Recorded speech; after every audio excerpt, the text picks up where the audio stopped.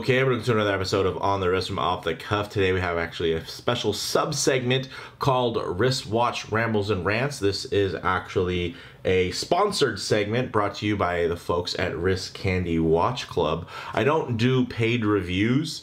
Everything that I review, regardless of how I got it or if I got a discount or if it's a loaner or a prototype or whatever, it all just comes from, my actual thoughts. The majority of the stuff I just end up having to buy. One thing I do like to do is, support the folks that support me. So I do kind of open the door for sponsored material in this way versus doing a paid review.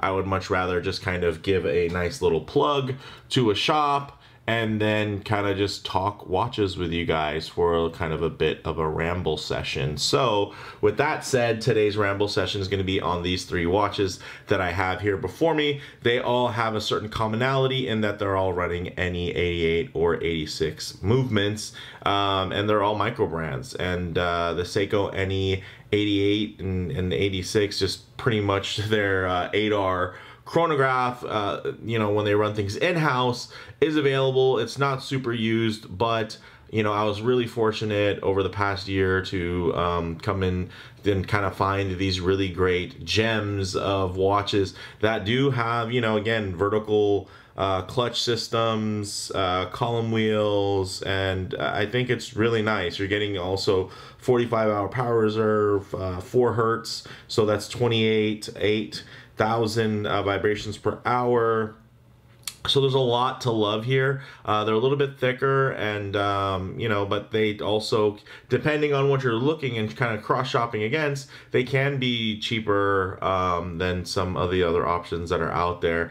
These are all, in between, let's say, upper close to 1,000 to just over 1,000. I want to say in between like 8 something and 1,200. So these are really reasonably priced for mechanical chronographs, and they all each have something different. And that's one other thing that I like, is that they're all kind of within different genres as well. So that'll be a fun thing for us to kind of chat about. So with all that said, let's go ahead, zoom the camera out, get these pieces in hand, and take a closer look. All right, guys, quick customary wristwatch check. Today I'm wearing this beautiful Seiko mechanical chronograph, automatic. Similar movement. This is going to be the 8R versus the NE powered, essentially the in-house variation. And it comes with everything that you love that's in-house about Seiko. You get the heritage in terms of the design. You're getting that Zaratsu polished finish. You're getting, the nice hard coating as well. So there's a lot of great things. I mean, this thing is gorgeous. It's one of my favorite timepieces in my collection, but it's also very expensive. It's like 3,000 bucks versus these that are going to be a lot less. I mean, you could have all three of these for the price of one of these, and some of you are saying that's a no-brainer, and some of you are also probably like me saying, yeah, I'm not really one to spend that much on one watch, and I'm definitely that guy that has hundreds of watches and not very many multiple $1,000 ones. I mean, typically around $3,000 is kind of the highest I would go.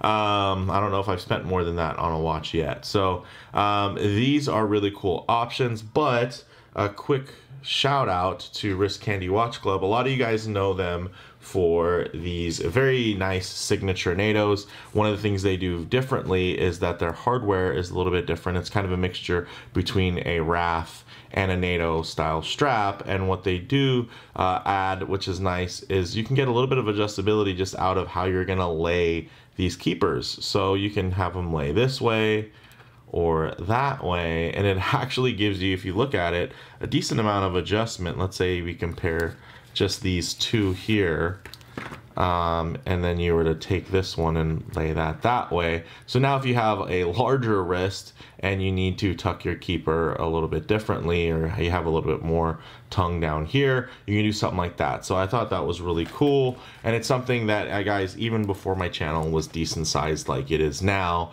I was reviewing these, and these were, I think good balanced pieces in terms of cost and quality.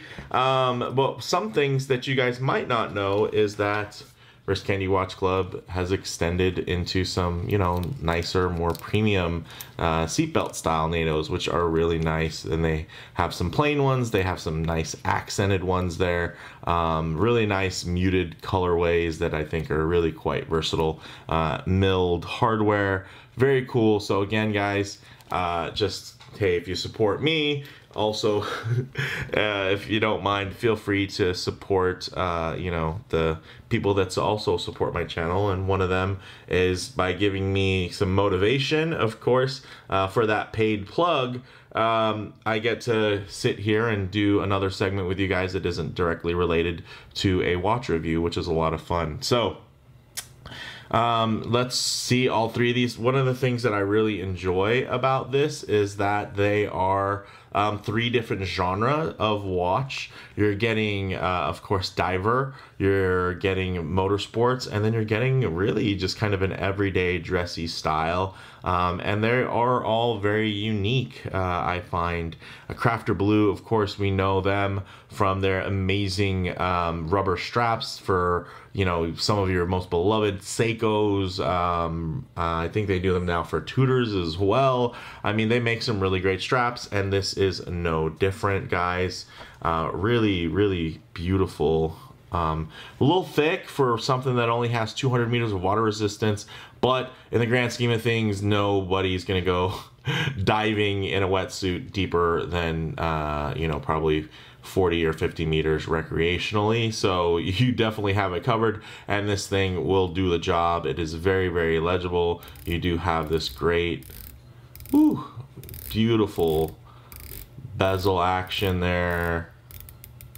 Very handsome. And if you're not diving, the nice thing is this is actually just a really cool looking piece on the wrist as well. You do have the screw down, and again, guys, all these watches have actually been featured on the channel before. Like, there's been kind of full reviews, but let's just, you know, take a look now. Moving on to the Soldat here. This is going to be of course more motorsports themed, kind of going with this beautiful guy here. But for the price, guys, this one is very, very reasonable. You know, about $12.50 direct from the brand. I do have it on an aftermarket strap here, and I think it pairs beautifully. It just has this great vintage retro aesthetic, and you can see they even nicely integrated that third sub dial, and then you also can get if I can get the lighting correctly there, you can see the date window at 6. So that is something that is always hard, even with the Seiko. I mean, thank goodness. I do like the way they did the date there, where they integrated it, and they made it level with the rest of the text on the dial. So they're really well executed from that standpoint. And then what's going to be the best way to let these rest here? Maybe like that. Okay, hopefully it doesn't roll over. And then last but not least, the big JDM gem here, the knot watch. My goodness, look at those hands. Very, very Japanese, very, very grand Seiko, especially in the finishing here, guys. Also does have that fine hairline brushing there to a luxury extent. Also does have the Zaratsu polish, although, you know, they're not calling it Zaratsu polishing, but it's essentially the same thing in terms of that black polish, which is typically referred to for Swiss watches. This thing's gorgeous. Look at that handset. The date on this one, unfortunately, isn't integrated quite as nicely as I would like. Also on an aftermarket strap that I added just to make it feel a little bit more high-end, and something that felt commensurate with the watch itself, because man, this case is outstanding. I mean, just look at that level of fit and finish. I mean, this thing is really beautifully done, and I mean, to a really dressy level. And I think, honestly, even though it's a chronograph, this is still quite a dressy watch, and I think it just looks the business. And you can see here next to the much more sporty cousin, you know, it's still a great looking piece. So you do get a lot of different options, similar movement again, in terms of the way this is going to look. Oh, it's probably a little sweaty under here because it is hot inside the studio, guys. Just so you know. So I'm going to give it a quick wipe off camera so I can give you guys a quick look at the movement. It's a modular movement, which means that essentially the chronograph and stuff is added on after the fact. It wasn't really designed to be a chronograph. That's something that sometimes you don't mention because you're just so excited about the in-house capabilities. You're excited about the vertical clutch system and whatnot. But when you take a look at this movement, you can see it's going to look like your pretty standard kind of 6R movement, essentially, but it just has all the chronograph parts layered on top, which does increase the thickness on that. So you can see this one in particular is quite thick, but a lot of it has to do with that beautiful sapphire crystal, and you know what? Totally worth it. Let me give that a couple more wipes because I could actually see the sweat stains and lint on it. I want to make sure that you guys get to see to the best of your ability. Check that luster out. Look at that brush. Look at that beautiful polish. I mean, this thing's gorgeous. It's thick. Some of you are looking at it saying, too thick for me. No, thank you. Well, you know what? You're missing out because this thing is a looker. Look at that dial. So one of the beautiful things about this movement is the action, guys. It engages, it's beautiful, it doesn't jump around. So I know a lot of you might be very accustomed to something like a Swiss Valjoux 7750 or one of its variants, but I will say that here the engagement is much nicer, more crisp, not quite as mushy as you might find in your standard 7750. Those are great movements, though. They're, I mean, honestly, they're wonderful movements, but there are some niceties that do come along with this technology. And the nice thing is when you get down into these pieces here, you actually can get some of those niceties at quite a bargain, you know. So let's go ahead and get this piece and check it out. I mean, these all have a very different profile, although of course they're, you know, at the end of the day, oh, of course, a little sticky because these are, you know, it's a dive strap. They all do have very different wear profiles. I mean, of course, they are all, you know, a bit thick, on the thicker side for what they are. But they all are, you know, kind of a different genre, different kind of lug to lugs. But check this out, guys. This, I mean, this actually does have a bracelet option as well. And you guys know I'm a bracelet guy, but goodness, guys, check that out. That is gorgeous. Let me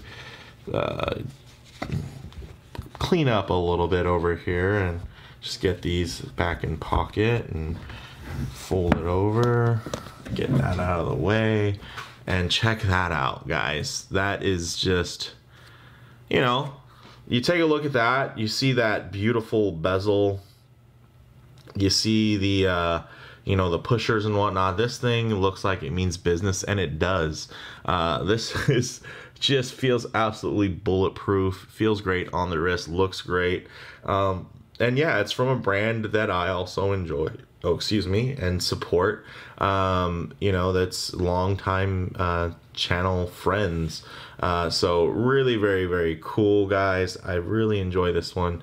It just has a great sporty air to it. Some of you might see, okay, it's kind of like almost kind of Planet Ocean-ish. And yeah, I can see that. It does have some very Planet Ocean-y kind of case nuances there. This really nice bezel actually reminds me a lot of my Manta Ocean King in terms of just the shape of it. The action is quite different because this is like a, yeah, this is a 120 click versus the really dialed in 60 click that you get on a Manta. But this one is really, really cool. Definitely a nice surprise.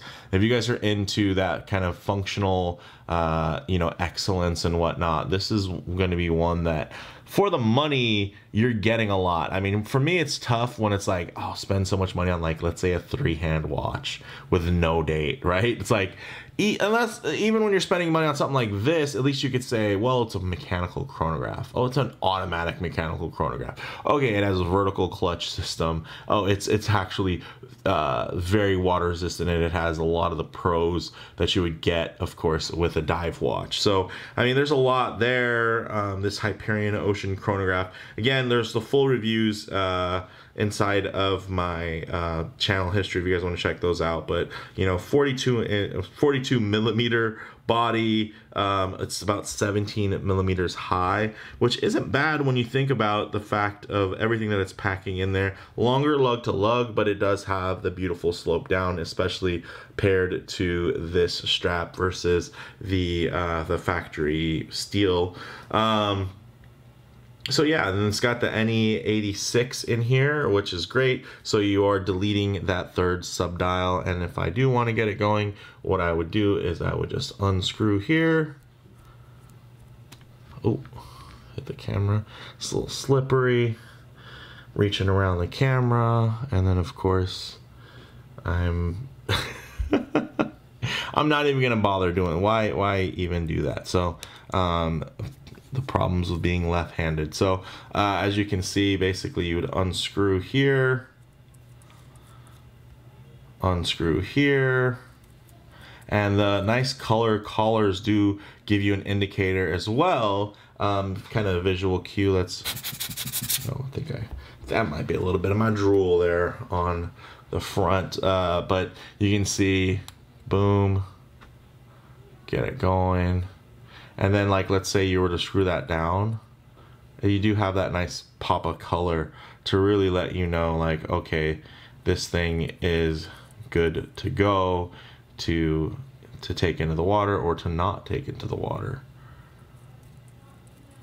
So very cool. And I will say, even when they're all undone, it actually still looks good. Sometimes you see stuff where it's like when these are screwed in, it looks a little off. When they're unscrewed, it looks a little off. I will say that I do like that this looks good regardless. So very, very nice piece to kind of share with you guys there. Of course, it's, again, due to its shape, it wants to just kind of it wants to lay and whatnot. Let's see if I can get it to kind of hang out nicely there and play nice. So these other two pieces, similar story here. When we get to the Soldat, guys, these are really beautiful. These are actually out of Jakarta, Indonesia in terms of the company, but these are actually made, all of them made in Japan.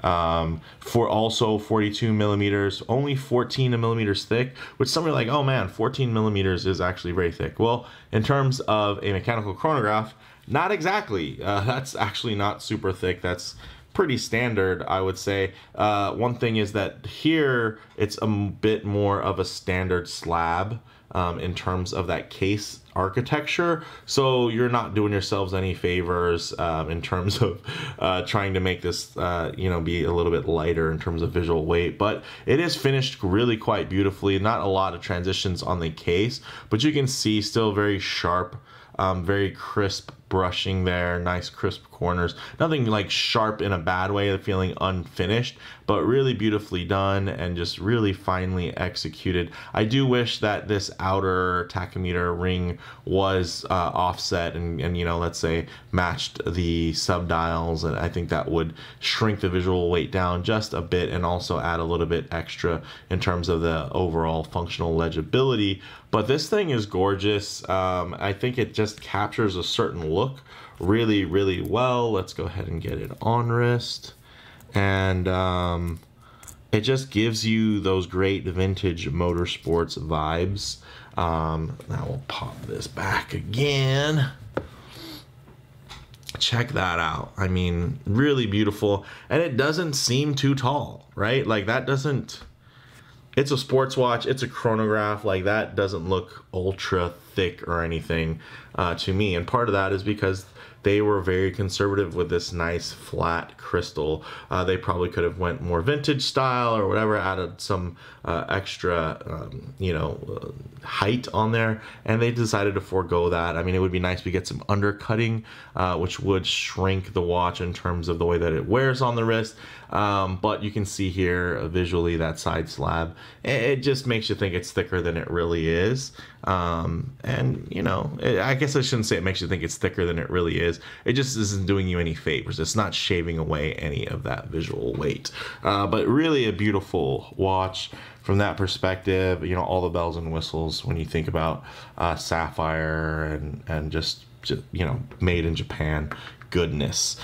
So then you get to the ultimate JDM gem here from Not Watch, and these guys are fantastic. My goodness, this was, for me, was the most impressive in terms of the fit and finish. So I just want to get back in there so you guys can see that. And yeah, I thought that it did kind of dictate something a little bit nicer in terms of the strap, just wanting to feel more upscale, to suit the upscale nature of this watch. And it is handsome, and I have to say, like, let me give it a quick wipe off camera here. That's a looker, man. This thing is very, very, very nice. But let me know what you guys think in the comments below. You know, which one were you into? Which one's your favorite? Let me engage that. Give you guys a chance to play. I'll engage this bad boy too. Very nice. Great sounds. Great action.